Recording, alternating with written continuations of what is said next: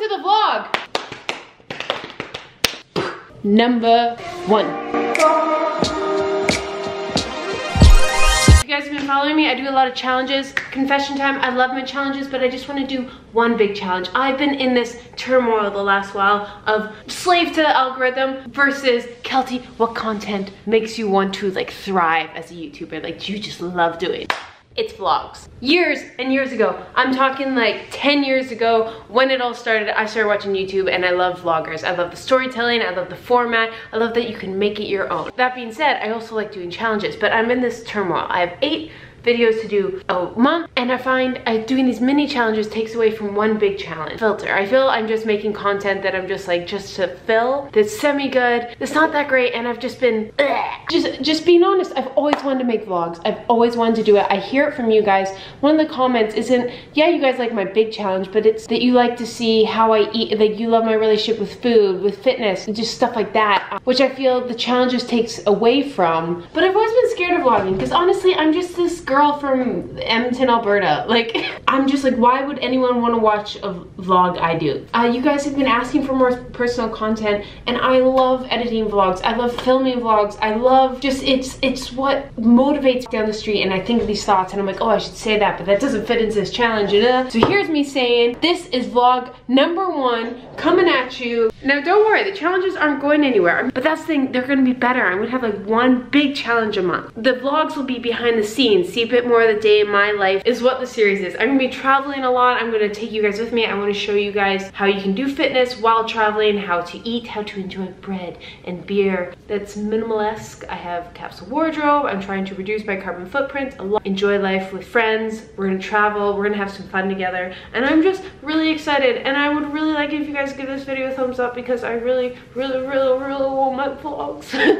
Like really bad. And it just makes me so happy. Honestly, I think there's one things in life I'm usually like, oh guys, what you want? Okay, this is like, no, vlogs are happening because this makes this girl so happy. I promise the intros won't be as long as this one. Let's go vlog. Oh, I'm so excited. Oh my God. Turn on. I had these protein bars in Sweden over the summer. It's all in like Swedish or something. And they're the best thing. They're called Barbell. Found them in Toronto and I'm so happy. If anyone knows where I can get these in Canada, and it only has a moderate amount of fiber, not 20-30 grams of fake fiber that makes your gut go. Hydration. Now bear with me as I learn to be a better vlogger. Shh, shh, shh. Drain. Some days I'm a lot more cinematic, inspiring videos, B-roll. We're gonna go get a drone, do stuff like that. We're gonna have heart-to-hearts. Other times I'm gonna be a bit more jump cutty. I'm developing my own style, and that's the trick. On this episode of Keltie Shambles with Laundry, how is this even possible? I did a load. It said N. It's been on for an hour. I just went to unload it. It's a fully intact pot. Science, how did this survive? I'm really confused.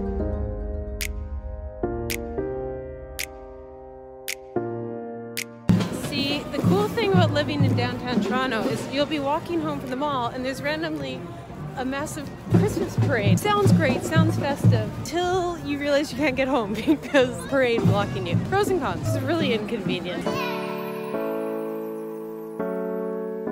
Guys, my mind is blown. This has never occurred to me up to this point. I just took the stairs to the subway on one side of the street to go under the street to the other entrance. I'm just gonna be right under. This is, whew. As we're going on from one chapter of life to another, I originally started with doing Lulu YouTube hauls. I don't know if you guys remember that, so I thought an appropriate way to go onto this new chapter was to go to Lulu, aka I need a toque, and I currently only wear one, which wouldn't be that big of a deal if I didn't live in Canada and you need a toque every single day. Okay, that didn't work out. I didn't like a single color they had, or if I liked the color, it wasn't the style I wanted. Having a capsule wardrobe, I wear a toque almost every day, so I can justify having a few toques. Now, fun fact, do you call them toques in other places? We call these toques in Canada. That might not be a thing in other places. I don't know. Let me know. Also, fact I learned today, in Russia, they have a superstition that if you go out in the cold without a hat, you'll get a cold. Like instantly. Speaking of Russia, I think I'm gonna go to Russia right now.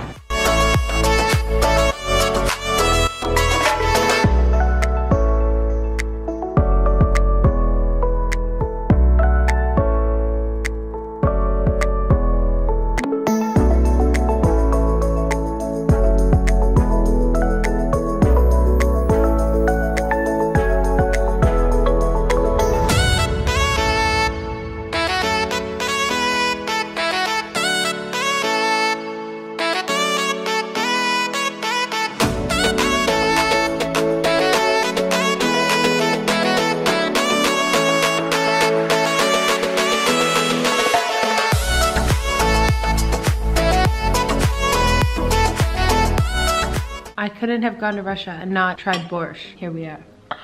So I just opened this and thought I'd include you guys in this. Russian energy drink. I have no idea the caffeine content.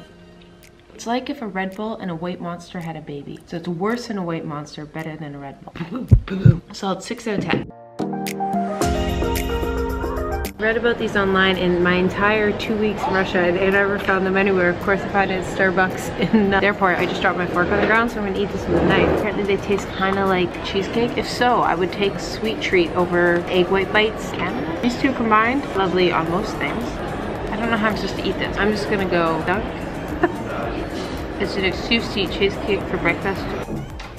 Good morning. Good morning.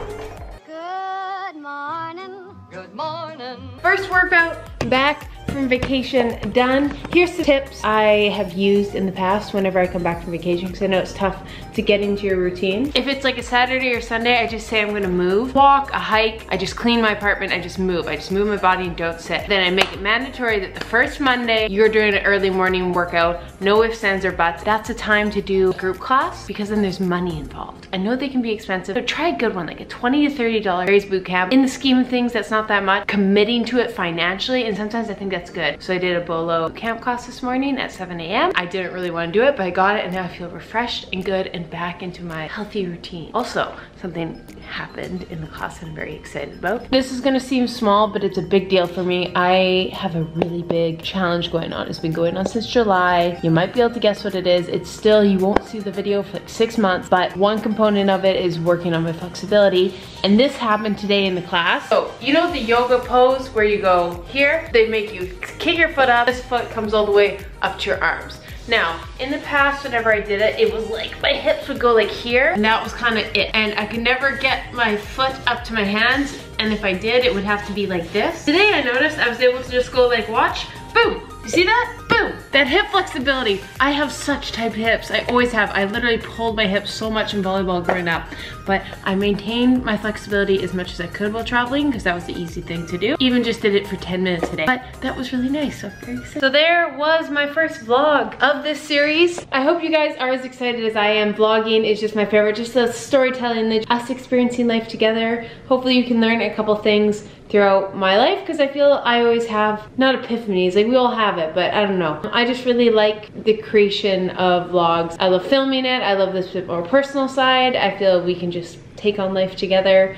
Hopefully you learn some tips and tricks. And yeah, I just got a bunch of really exciting things over the next year. A lot of traveling while still staying fit, while still trying to be a better human, learning more about sustainability, just making the world a better place because I'm in it versus the opposite. Living a healthy life so my body can do more, so my body can travel, and just living my most joyful life. Every day I wake up and I just want to feel light, and I hope that feeling resonates onto you guys, and I encourage you to get out and do those things you've always wanted to do. Like me, always wanted to do a vlog series. So I hope you guys like it. Give it a thumbs up if you do, so I know to continue on this series.